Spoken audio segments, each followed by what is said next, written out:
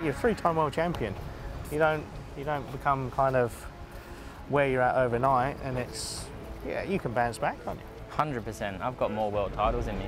So what's hit and miss? Have you managed to put your finger on a few of the misses, turn them into hits?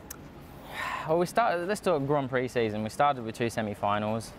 Prague, I rode the wrong bike.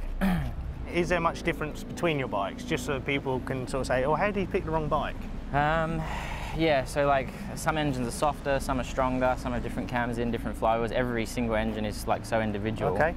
And Speedway's got to a point where, you know, you could ride the engine here at Gorzhov in the league and score 18 points on it, and then take it to Roslov on a Sunday and score 2. Yeah. Because it's the wrong engine. And like all my shit's super fast, and when I do have the right engine on the right track, then you know I do some damage. Like in Germany, I started on the wrong bike. Qualifying was garbage, but we was playing around with engine sprockets and testing some stuff.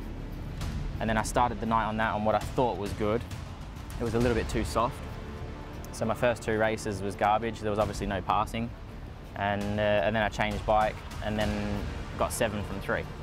So if I rode that bike from the start, hindsight, then obviously I would have been in the semi. So I know for a fact that my bikes are at least 10–15% better than all the other guys.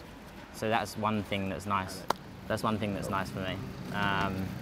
Because the boys work so hard on everything, you know, every single detail. It takes them about 8 hours to do one bike, whereas, you know, most of the mechanics have a bike washed and prepped in about 2.5.